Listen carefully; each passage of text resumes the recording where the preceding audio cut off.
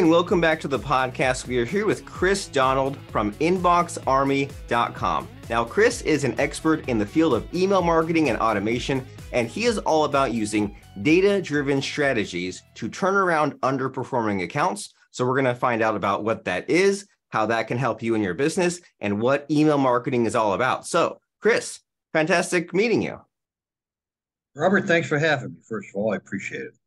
I appreciate you too. And whenever I talk about email marketing, I feel like I'm talking to a long lost friend and I have to really hold back thinking about storytelling and subject lines and click-through rates and things like that. So if someone comes to you and you tell them you're all about email marketing, what is the elevator pitch? What do you have to say for yourself? You said expert in the thing, and people use that word all the time. I'm not a fan, right?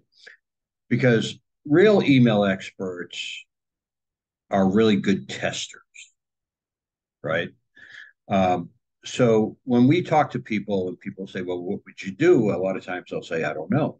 And they get concerned. I said, well, no, it's not a problem. It's just that we haven't audited your program and we haven't looked at what you need, but it really comes down to testing. Everybody's audience is different. Everybody's goals are different. I mean, yeah, if you're e-commerce, you want sales, but there's actually more to that. If you're a charity, you want donations. If you maybe you're more informational, educational in your approach. It just really depends, right? So I generally say we need to learn what your goals are, and then generally we audit to find out where they're at. Excellent. And so you have these goals and then you test and you work to move the needle to change the number. And as you and I know, when you add testing to it, it brings in all these counterintuitive results, right? Because back in the good old days, people had like email newsletters and they said, oh, only email on Fridays at 9 a.m. once a month. But then when you test, you get all sorts of results that you would never have thought of in the first place. But then you actually are on the path somewhere to build that list, to increase that click-through rate, to get more sales, et cetera, get more clicks on the website and all those other things. And so what is the starting point in our conversation here? Like when it comes to email marketing and you do these audits, where are people stuck? What's the big problem? What's the low-hanging fruit? Most of the time, it tends to be automations, right? Because people tend to treat automations, I always say it's like they treat it like a Ronco rotisserie. They set it and forget it, right? And automations are generally your highest performing engagement, right? So it's for e-commerce, it's generally the highest performing revenue per email. And they tend to not pay attention to it, right? They set it up and they just, okay, it's working. One of the big problems with email marketing is you can do it just okay or even badly and make money. And that is a problem, right? Because, oh, look, we're making money. But the question is, how much are you leaving on the table, right? So to give you an example, we had a client who was selling electric bikes. And they had a pretty standard 3-message cart abandonment program. And so when we went in, we went, okay, your average order value is 3,500, 4,500, 5,500. So that's not a decision you make quickly, right? You don't just go, oh yeah, let's buy an electric bike. No, you got to see, have enough on the credit card. Do I have to talk to my husband, my wife, whatever? Do I need to go look at other options? And so what we found was their average revenue for a year from cart abandonment was $120,000. Now, nothing to sneeze at. But when we changed it from a 3-message that was basically over in 3 days to an 8-message that was over in 2 weeks, in the first year, it made over $500,000.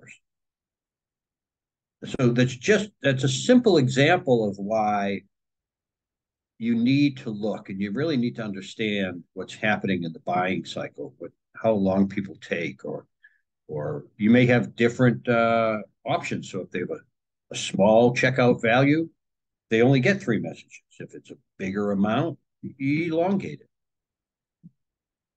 Amazing, by making those small changes and getting those bigger results. And what you just said there, that I've only really clicked with me the past few years, is that whole idea that automation does not mean set it and forget it, right? Automation means that you might actually go back and see how the gears are turning and say, maybe I'll delete that or add that, or I've let that run for a long enough period of time that I then want to change it. But for some reason in my head, whenever this whole term automation started going out there, I got in my head that like, oh, well, cool, that means hands-free. That means I don't have to change it. But really automation means it's automation for that customer, that a lot of moving parts happen without you having to do it. But that doesn't mean that you don't have to measure and track and go back and refine. And so just right there, that whole idea that many people sometimes just have like a few messages and it's over in a few days. And there's people that are on that prospect list that they had an interest, they signed up, and maybe they're off doing the research and then they've forgotten about you and your company, and now they need to be woken up more. And so are there any sort of like ahas or insights such as these, such as, add to the sequence or things like that? Like what kind of surprises have you come across when it comes to changing up these sequences? So I'll give you like one of the little secrets, right? So this is always good. People appreciate this. If you happen to be e-commerce or your thing is making money, right? In other words, it's whether it's you're selling something, a service, products, whatever it is, and you have automations like a cart abandonment or a browse abandonment, even a welcome message where you offer a discount or something like that. What I tell people is one of the simple things to do is to look at the last message in the automation. And if that's making money, add another message. Because adding another message doesn't cost a lot of money, but over the year, that message is going to make more money, right? So if you have a 3-message cart abandonment program and the last message is still making good money, add another message a couple days later. It'll make more money. And I'll bring up another thing you said. When you said newsletters, you send them out Tuesday or Wednesday or Thursday, and that type of thing. That's another thing that we learned probably about 7-8 years ago when we were testing. B2B emails have always been Tuesday, Wednesday, Thursday for the most part. You don't send on Monday because the first day back, everybody's busy. You don't send Friday because they're halfway out the door. So you send Tuesday, Wednesday, Thursday. What we found with B2B emails was if you sent on Saturday, while open rates might drop a point or two, click-through went up. And sometimes significantly because everybody checks their work email on Saturday. Most business owners certainly do. I bet you do. I do. And what we found is they had more time to look and click and read something that they didn't have during the week. So that's just one of those things that without testing, we have these things, best practices. You hear that word all the time, right? The problem with best practices aren't best for everyone. So you can't assume that, Monday or Tuesday, Wednesday, Thursday are the days to send. Test. Your audience may be different. I like that a lot, where like that whole best practices idea, it's really easy for it to fall into superstition, where you just kind of, you learn this thing and you pass it along, you don't actually practice. But what you're saying, implement the practice part of best practices. You read up on these things about days to test and send, and use that as motivation to go out and send that blast, and then see for yourself what the results are for you. Don't just say, oh no, it's Monday, I can't do anything today. Like, use the best practices as that sort of motivation to spring into action. And also, speaking of motivation, you're saying to kind of sometimes build your funnel as you go. So that way you're not just saying, oh, I have to write these 15 emails. You're saying, put a few messages in there and then see what the results are. And then look at that last message in the sequence and then say, well, is this making money? Well, great. I'll add something new to it. If not, then I'll change what it is there that I'm sending out. And so next in our kind of pre-list of questions that you sent me, you have in there, is buying an email list a good idea? And like, this is, again, one of those common questions, right? When you talk about email marketing and building a list, and at least me personally, my thinking goes into like, okay, building a list, I need to like get traffic on my site, get an opt-in form, but then many companies say, I just want the shortcut. I just want to go and buy a list. So what are your thoughts on buying an email list? Is it a good idea? What should people do? It is super rarely a good idea, right? So our general answer to it is no, right? Because back in the day, I sent my first email marketing campaign in 1995, back when the internet was slow and ugly, right? So back then, you could buy list and print money. Even in the early 2000s, you could. The problem now is people have gotten very protective of their inbox, right? It's not like you send junk mail to somebody, regular snail mail, and they get it, and they get maybe annoyed, but they don't scream and holler or do anything. They just throw it away. But when they get it in their email box, now the ISPs, the Gmails, Hotmails, make it easy to market as spam, right? When you buy a list, first of all, is the list any good? Are you going to hygiene it? And even that doesn't always help. So you can have real damage to your domain, your sending reputation. It can cause your emails to go to the spam folder at a high rate. It can even get as bad as you can't send one-to-one emails anymore. That they just all your email goes into spam.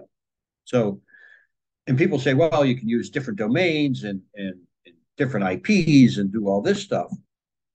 Well, that's what spammers do. So now you look even more like a spammer. But the other problem is the algorithms that like Gmail and these guys have, they pick this stuff up because the links in the copy is still the same. Doesn't matter what domain you use, they still go to the same place. And those algorithms pick it up within a few days. So you can't trick the system. You really can't. Not in the long term, anyway. But the chance for it going sideways and being really bad is just far too high to take the chance. And I don't want to be the person that has to go to the CEO and says we can't send email anymore. I mean, that's not a conversation you want to have. And I wonder, after a while, is it diminishing returns when you're doing all this work with the multiple emails and email senders, and trying to fake your way to it? At a certain point, you're doing all this extra work for a small result versus doing it the proper way. And as soon as the URL blacklist came out, I was thinking to myself, the whole buying a list idea is all over, because for a while there, you could say, oh, well, same URL, but I'll just send from different senders. But as soon as it's like, you can send from any sender in the world, but the landing page, that the domain name, the DNS where you land on, that's banned, and doesn't matter where you send from. I thought, man, they finally caught up. They're finally smart enough. So what is the solution? What's the alternative to buying a list? It's about driving traffic, having a good, whether it's a pop-up or a good lead magnet, for companies. Sometimes it's white papers or studies or whatever it might be. For e-commerce, it's a good discount. Hey, sign up and get 20% off your first purchase or whatever it may be. But it's really about driving traffic, right? Email is a nurturing channel, not an acquisition channel. That's the best way to think about it, right? Acquisition has to be done. And a lot of people will say, oh, I don't like pop-ups. Pop-ups, people don't like them. Here's the deal. So what people say and what they do are always two different things. And pop-ups generate 10 times more subscribes than a static form at the bottom of the page. They just do. Sometimes a lot more than 10 times. And I think, what is my goal? Is my goal to grow the business? Is my goal to make money? Or is it to satisfy that small percentage that say they don't like pop-ups, that say they don't respond, but then that they do respond to that? And so you're saying that we need to be looking into basically the traffic we already have on our website, and be looking to have that free gift, be looking to build a list, be looking to have that pop-up, be looking to measure that, and then increase the traffic to our website as well. So that way we're kind of just improving the whole system, right? We're funneling people from the website into the email list, and we're tracking that. And we're also getting more people to go to our website in the first place, because you say that it's a nurturing process. And I can almost guarantee that I have all sorts of like email marketing amnesia. Like I'm pretty sure that I buy something on Amazon because I see it for like the 18th time in an email sequence, but I've become so trained. Like, you know, you and I, like we think about the emails that we don't like, that we don't open, that we mark it spam, but there's probably like 20 to 50 senders that I just kind of am used to seeing. I'm trained to seeing these emails in my inbox, and Amazon's probably the number one in the last few years. But there's also, you know, like thought leaders and marketers where just I'm used to seeing them in my inbox, and I probably wouldn't notice it unless weeks or months pass without an email from those people. But I'm used to seeing it. I'm used to opening. I'm used to clicking, and I don't buy until all these months of the nurturing. And then it gets to the point where I don't even think about it. And so, you know, you see these people that are so eager to throw out what works, right? They say, oh, let me get to SMS texting and messenger bots and social media. And what do you say to those people? So those people who say, oh, well, I'm not interested in email marketing. I want the new shiny stuff. Why is email marketing the sort of superior marketing solution?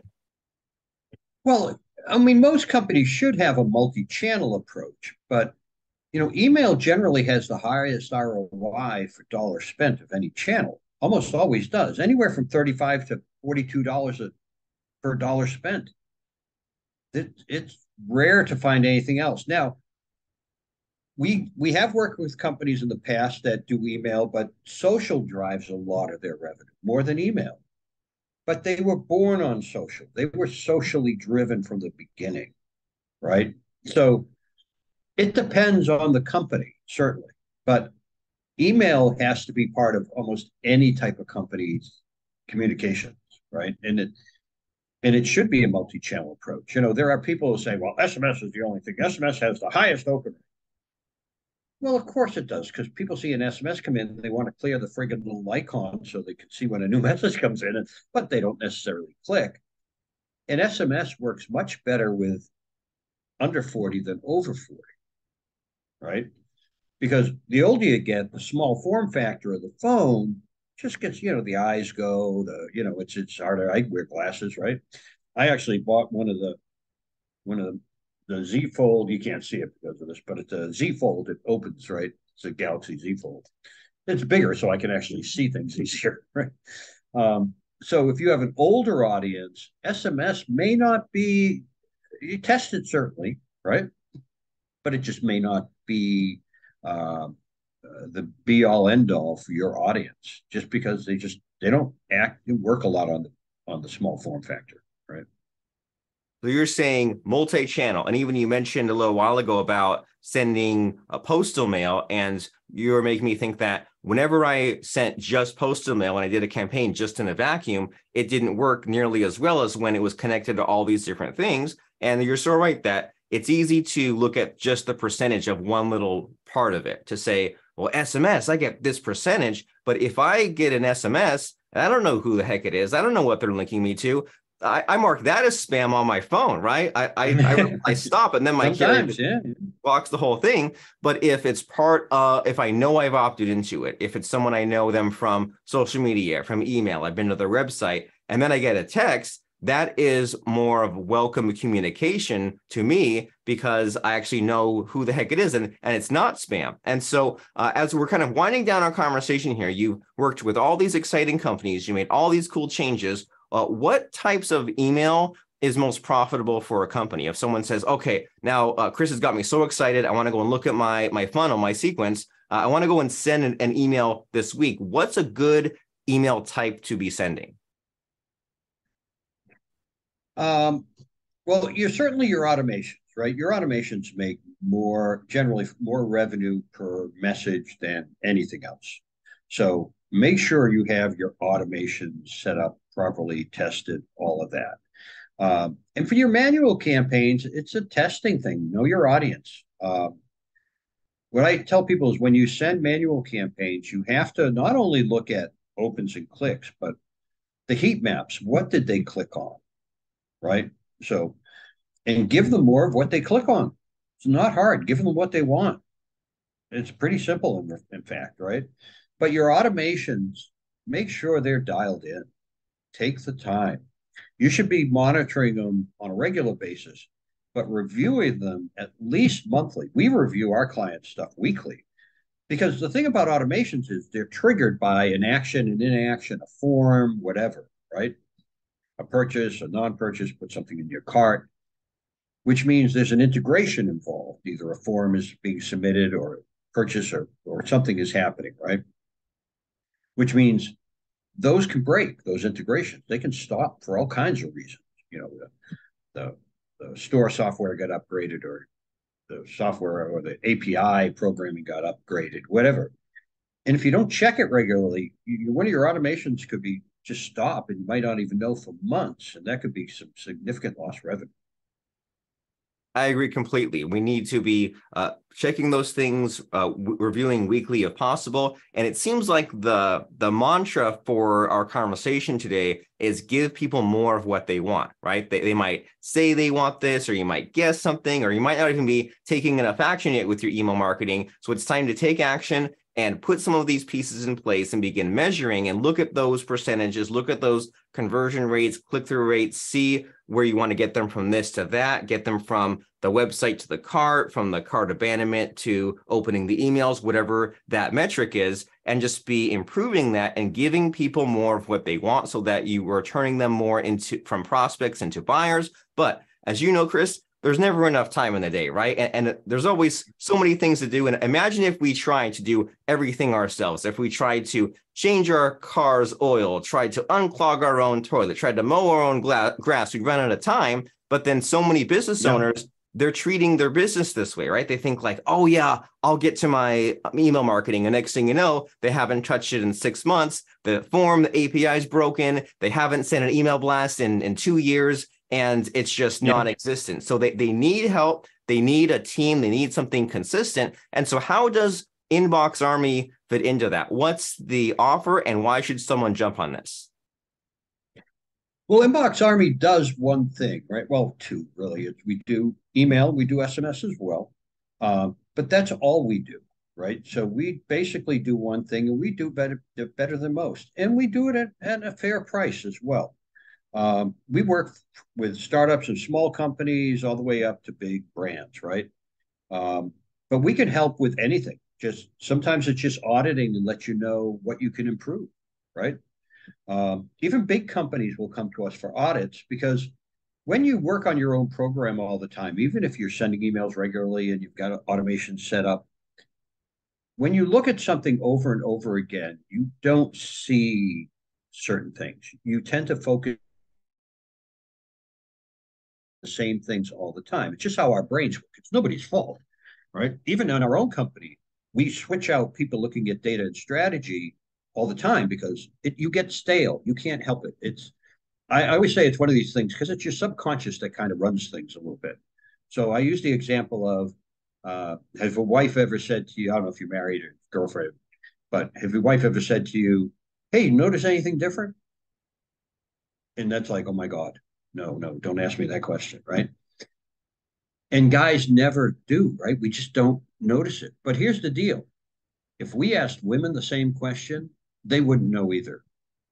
Because we see each other all the time, we don't actually look at each other, right? Because our subconscious goes, I know who it is. I don't have to pay attention there. I've got other things in my view that pay attention to. That's why we don't notice the change, right? It's not that we don't love them. It's not that we don't pay attention. It's our subconscious ignoring certain things as we go. And it's the same thing when you look at your email program. You're going to look at the same things all the time. Your brain just isn't set up to look at that. And the other thing I tell people is, you run a business, you sell widgets, or you do this, and you're really good at that. You're not supposed to be good at email marketing. It's not your job, right? It's better to, it's kind of like, hey, I need brain surgery. Let me give it a shot. Just, of course not, right? And it's not email marketing, it's brain surgery, but it's a lot harder than people think, right?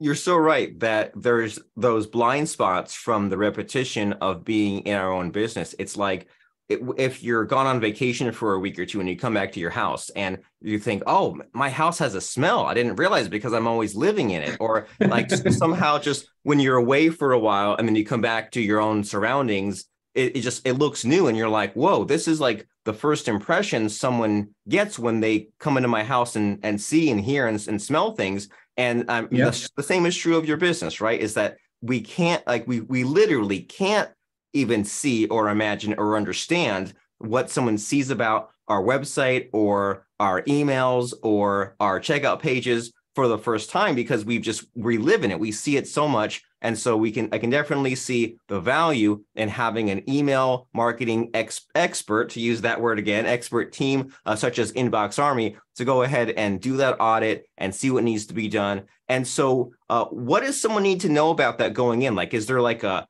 price range, or is there like expectations or things that you wish a buyer of these services would know ahead of time? No, not really. They reach out. We do a free 30-minute consultation with people, right? And I guarantee whether you work with us or not, you'll come out of that call with some good information, right? Um, our prices can be as low as maybe $1,000 can go up from there, right? So, and again, we try to help, especially small, mid-sized businesses, right? We're pretty reasonable when it comes to that. If you have a budget that you have available, we'll tell you if we can work with it. But the first thing is just to give a call, set up a call. Doesn't cost anything. 30 minutes of your time. I guarantee that we'll be able to answer some of your questions, whether you work with us or not. Very nice, very generous. So if someone wants to claim that 30-minute call and find out about Inbox Army, what's the next step? What's the call to action? They just go to the website and you can click and schedule your own call. You can choose the day and time, schedule a call. We'll send you a confirmation, it comes automatically, and you'll be ready to go. It's that simple. Fantastic. Inboxarmy.com is the place to go right now and schedule that call, because guaranteed you're leaving money on the table in some way when it comes to your email marketing. And it might be awkward. It might be scary. You might have the regrets of saying, I woulda, shoulda, coulda set up this automation, the sequence. Well, guess what? The past is done, but the time is now to get that email marketing dialed in, so that way you can enjoy what Chris and his team grow for you in the future. So inboxarmy.com is the place to go. And so, Chris, just to make sure that we wrap up this conversation with a bang instead of a whimper, do you have any lasting words of advice? Do you have a favorite lesson or quote or advice you wish you'd gotten 20 years ago? What comes to mind? Yeah, so the biggest thing is, if you're doing newsletters, so in the old days, newsletters had all kinds of content in it, right? You still see them today. And while some do well with that, too many try to put, it's like 10 pounds of crap in a 5-pound bag, right? So less is actually more. If you look at a heat map of where people are actually clicking in a long newsletter, you're going to find that about 80% of it is in that first screen almost. So, and people spend so much time creating that content and doing this, and it's just the value of past that has very little. And people just don't have as much time either. And unfortunately, we've kind of become a country of non-readers, right? Unfortunately, that's really the case. Give them one or two things to focus on. Make sure it has value for them. It's important that emails have value. So from email to email, they keep coming back. They keep opening your emails. So don't worry about creating a ton of content. Create one or two pieces of really valuable content for your audience. I love it. Value does not mean length. And Chris, I read something the other day that something like 46% of adults have not read a book in the past year. And I completely believe it. And so knowing that short attention span, we need to be thinking and acting differently to get with the times. And the very next step to get with the times is go to inboxarmy.com. We will see you there. And thank you very much, Chris, for a fun, enlightening, and actionable conversation. I appreciate it. My pleasure, Robert. And thanks again for having me.